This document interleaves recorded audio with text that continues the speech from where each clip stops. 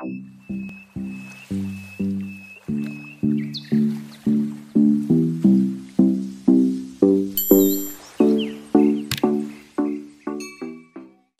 Zapu Phizo was a Naga nationalist leader with British nationality.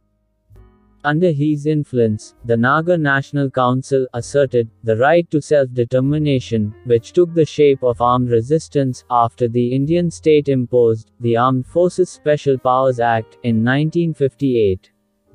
Naga secessionist groups regard him as the father of the Naga nation. Angami Zapu Phizo belonged to the Mirumakil of Khonama village of Angami Naga tribe. Az Phizo started his schooling in Khonama, then went on to Baptist Mission School in Kohima, and completed his high school at Shillong, Assam, in 1927. During his school days in Shillong, he consistently set an example among his peers, not to be deterred by the British rulers' dress code bully against non-Europeans from wearing neckties. His contemporaries thought of him as someone always impeccable behave and intellectually seemed to be ahead of his time. After completing his studies at Shillong, Az Phizo returned to Kohima in 1927. Usually, on completing studies, everyone immediately sought a salaried job, but he was determined to remain self-employed and represented insurance company as agent. At the same time, he introduced a number of business projects with a view to motivate the Nagas to business enterprise culture with mixed results. Like his father, and later, his elder brother before him, he then visited Burma, this time as an agent of Sun Life Assurance Company of Canada, in 1934. He found the country beautiful, and decided to spend some time in Burma. During this time, he came to know many prominent figures, from diverse walk of life, but stayed clear of Burmese politics. Angami Zapu Phizo, who fought for independence, for the Northeastern Indian state of Nagaland.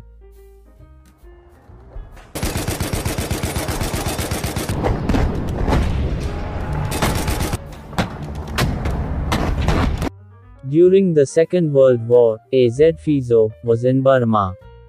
When the British colonial rulers called for volunteers to fight for the king, he offered to join the army in 1939.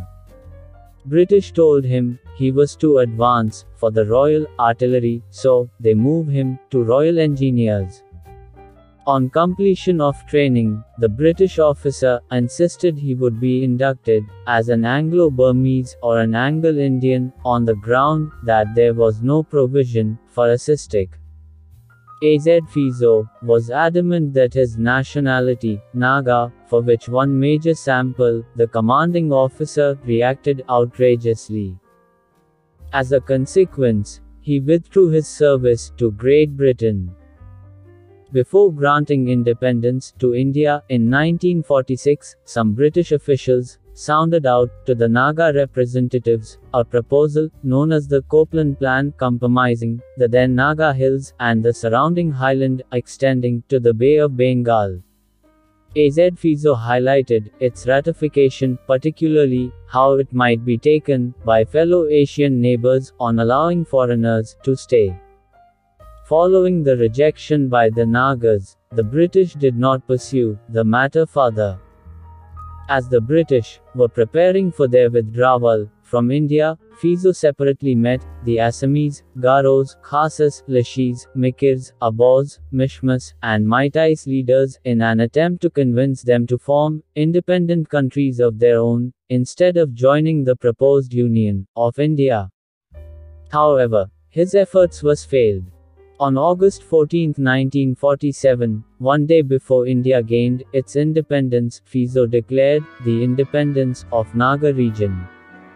Phizo's influence in the Naga National Council (NNC) increased in late 1940s after the NNC secretary Mt. Alibao retired from politics for an appointment in the Indian Frontier Administrative Services. Phizo became the NNC chairman in October to November 1949 after defeating Vizar Angami of Zakama village by a margin of 1 vote. Under his leadership, the NNC inclined towards seeking secession from India. Phizo urged the Naga people to boycott the Indian elections.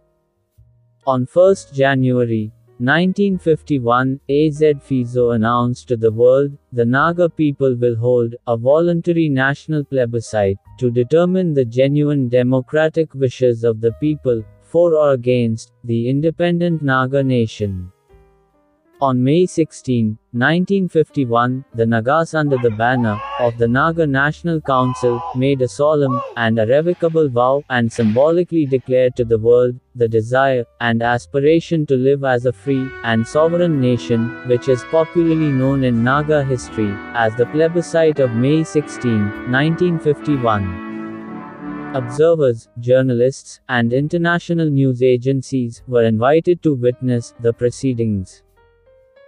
The historic, voluntary plebiscite held on May 16, 1951, at different locations, was well organized and marshaled by volunteers. No one could have foreseen such enthusiastic participation that amazingly delivered 99.9% verdict in favor of an independent Naga nation. Today, Naga Plebiscite Day is celebrated on May 16 every year. Henceforth, the Naga people indelible established their national identity, whereas, in the past, it lacked explicit authenticity. Equally significant was the Naga people universally empowered NNC President AZ Phizo to implement his vision for Naga nation. The endurance of May 16, 1951 mandate derived from a tradition of bonding, whereby the Naga people separately expressed, by word of honor, that the people stand by to defend the independence of the Naga nation to the end. He met the Indian Prime Minister, Jawaharlal Nehru, in December 1951, near Tezpur, in Assam, in March 1952, at Delhi, and in July 1952, at Dibrugarh. He also met with Jaipal Singh in 1952. He was arrested in Burma for illegal entry. In a decade of unremitting drive towards nation building, since 1946, the Indian rulers in New Delhi made numerous attempts to lure away the Naga leader, AZ Phizo, with money, possession, power, and fame without any success.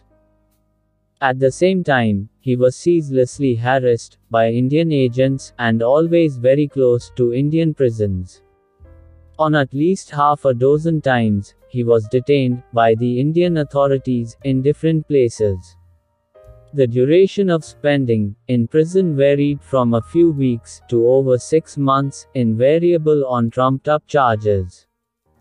There were times the Indian authorities switched on powerful light, continuously day and night, in his cell for many days, in an attempt to make him insane, because of his firm stand on Naga case.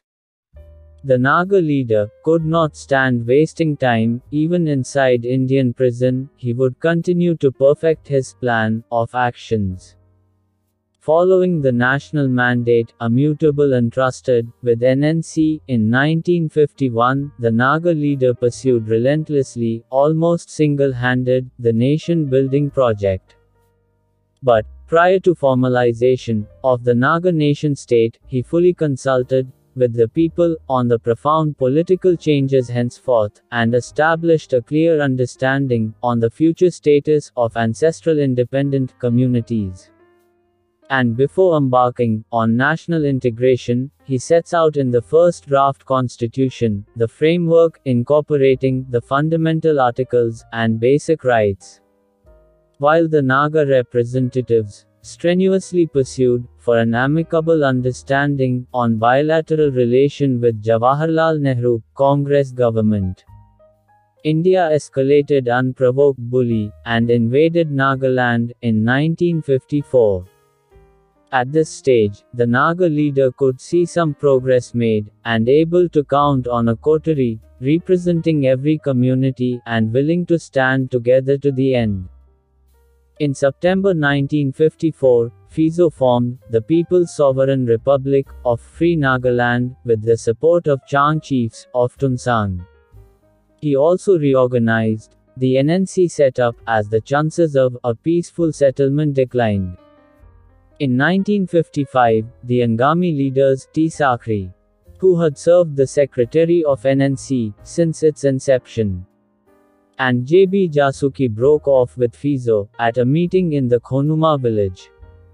Phizo got Sakri murdered in January 1956. On 22 March 1956, he formed the Naga Central Government, which was later renamed to Federal Government of Nagaland, FGN, in 1959. The new organization had a military wing. The Naga leader, A.Z. Phizo, founded the Naga nation, to be a man among men, and to be a nation among nations. He had no doubt that the Nagas will be free. A British editor and writer described A.Z. Phizo as the Garibaldi, father of Italian nation of the Naga people.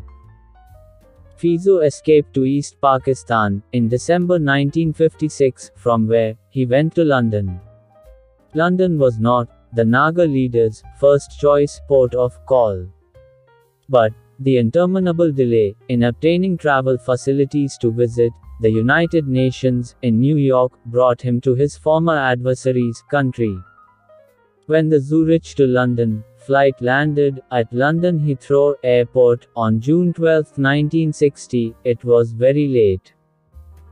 The immigration officers at the airport were predictable surprised that the Naga leader seemingly landed without any evidence from where he arrived. He was taken to an interview room to explain why he landed with no valid documents.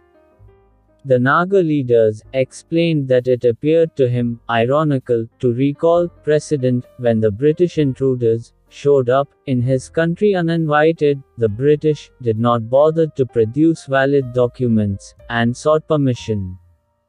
After 4 hours of intense interview, when the Naga leader explained his mission, the British officials decided that the matter was outside their authority and referred it to the British court.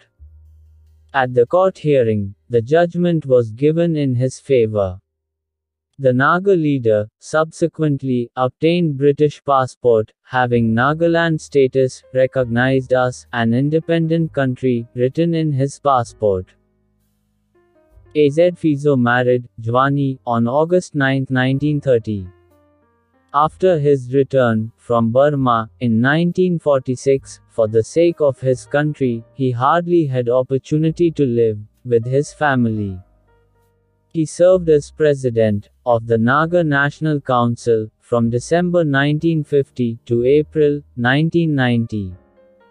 He continued supporting the secessionist movement in Nagaland until his death in exile. He passed away peacefully at the ripe age of 86 on April 30, 1990 in London. His people came to take back his body to lie in state for the nation to mourn. It was followed by an open-air funeral service and laid to rest in Kohima. This is the full history of A.Z. Phizo. God bless Nagaland.